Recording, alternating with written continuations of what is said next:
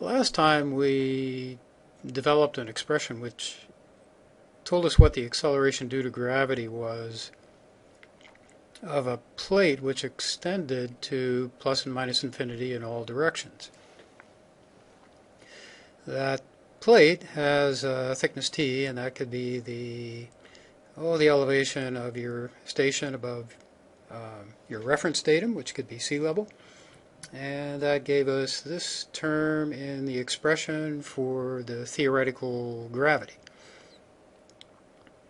Next, we want to take a look at the expression in the calculation of the theoretical gravity that, well, we have valleys, we have mountains. What are their effect on the spring extension? And think about that for a moment. You have a mountain here. It is mass which is above the gravimeter, so it's going to pull the spring up, reduce the extension of the spring, reduce the measured acceleration due to gravity. The valleys are a deficit of mass, or mass that is not actually present in that infinite plate. So when we remove it, that also reduces the spring extension and decreases the observed acceleration due to gravity over this area. And so that's why we have a negative sign here in the topographic term. And those two terms go together. We have the expression for the plate, and then we have to introduce the expression for the topography. The way the topography is usually accounted for is using this ring formula, and we'll talk about that in a minute. This is from this diagram here is from Berger, Sheehan, and Jones. We have the expression for the acceleration due to gravity of a ring. We divide the ring up into so many sectors, and then we throw the topography into these sectors, estimate the average elevation of a topographic feature in an individual sector, and then calculate its influence that way. So that's generally what we do, and let's kind of come back and think about where this expression comes from for the ring. If you go back to our development of the acceleration due to gravity over a disk or a vertical cylinder, we assumed that the inner radius was 0, and we obtained this definite integral, which evaluated gives us, we just had an outer radius and inner radius of 0, and we ended up with 1 over 1 over z, the thickness of the cylinder, minus 1 over r0 squared plus e squared to the 1/2 power. So if instead we carry out an integration with an inner radius of r sub I, then we have this definite integral that we're evaluating at r0 and r sub I. Given the minus sign here, that kind of reverses the terms. So we get 1 over the inner radius squared plus e squared to the 1/2 power, minus 1 over the outer radius plus e squared to the 1/2 power. So taking that result, I've just repeated it here. This is basically this integral we talked about. And instead of integrating from h1 to h2 as we did before, we're going to integrate from 0 to z, the thickness of the ring. So we're assuming that we're kind of standing on top of the ring, the center of the ring. And we're evaluating this integral from 0 to 0. Remember, this was a two-step process before we had an additional integration to perform where we were integrating from h1 to h2. Now we're going from 0 to z of this expression, and this should be something you might try out, see if you get this expression for the acceleration due to gravity over the ring, which you find in most texts. 2 pi g rho r0 minus r outer, the outer radius minus the inner radius squared plus z squared to the 1/2 power minus the outer radius squared plus z squared to the 1/2 power. So now we have the acceleration due to gravity produced by this ring-like feature. In order to get the acceleration due to gravity of a particular subdivision of this ring, we just divide the ring by however many sectors we have in the ring. So if we have 8 sectors, then we take 1/8 of the acceleration here.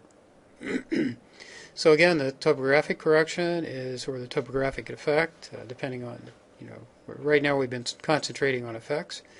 That's made by fitting the topographic features into each sector. So it'd be something like this. Here's our topographic feature. I've moved the station over here. We've got a mountain. We've got some hills out here at a distance from our observation point. We center the ring at our observation point. We have a sector which sits over this topographic feature, and we're kind of looking down on the topography here. We've got 2 knolls, kind of a crude representation of the contour lines in this sector, two little hills. And we would estimate what the average elevation of this topography is inside the sector, and then we would calculate G for the sector using a Z, which would be equal to that average elevation, the average elevation in this sector.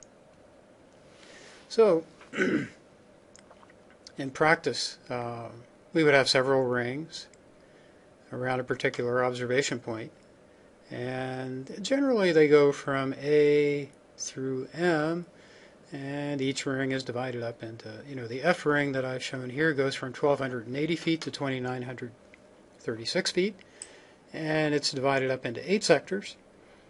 The average elevation in each sector is estimated, and its contribution to the acceleration at the observation point is computed.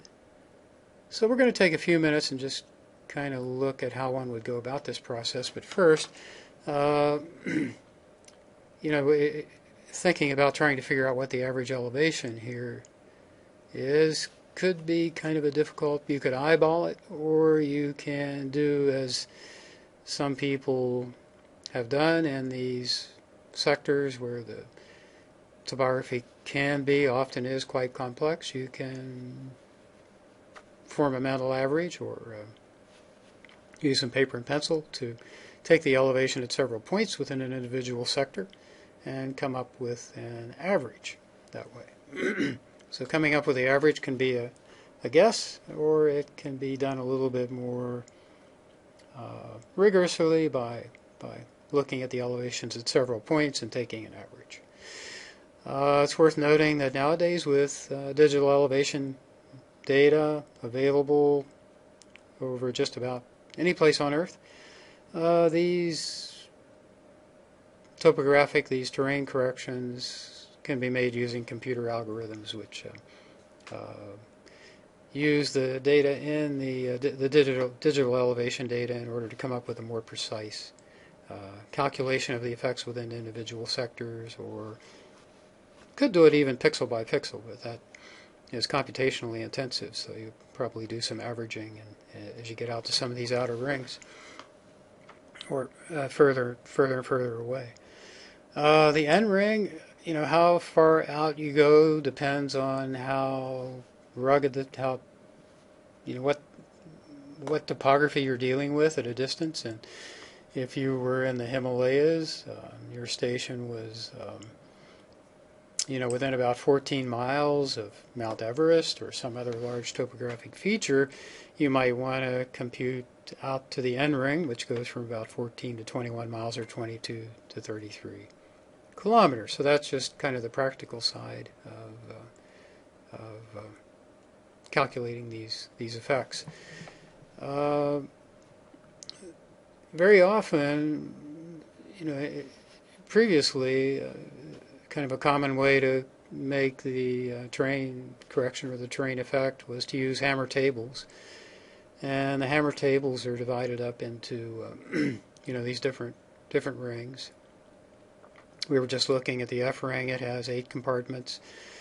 These compartments vary from 4 to 6 to 8 to 12 and 16. And the effects depend on the average elevation that you come up with, a topographic feature relative to your observation point. And it's expressed as a value of T, which is given in 1/100ths of a milligal. So these values associated with elevations in a particular sector, an average elevation between 317 and 410, for example, would contribute 0.02 or 2/100ths of a milligal to the predicted gravity at that location. There's also an assumption in the table of a replacement density of 2 grams per cubic centimeter. So taking a look at kind of a sector-by-sector computation, one of the first things you might ask is, what is the station elevation? In this area, this example, it turns out to be 2840 feet. You can just see the 2,800 foot contour there. What is the average elevation in Sector 1? The sectors are labeled. This is Sector 1. This is a 2,600 foot contour. The average elevation might be 2,640, let's say. So we're just kind of looking at the contour line and saying, okay, that divides this sector basically up into half above, half below. And then what's the relative difference in station elevation with the average elevation in Sector 1? That would be 200 feet. Then we go over to the hammer table. We say we're between 189 and 224 feet. So that gives us a T for the topography. Remember, these are in hundredths of a milligal of 0.03 milligauss. So the next time we'll go through the calculations for all 8 sectors in the F zone. Just remember that T is in hundredths of a milligal when you look at these tables, and they're calculated assuming a replacement density of 2 grams per cubic centimeter.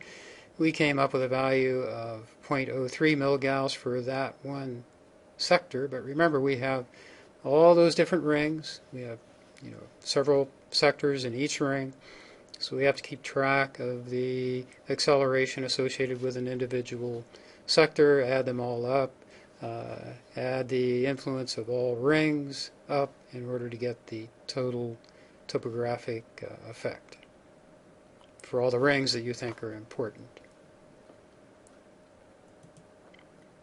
So we'll fill out a table that looks like this, and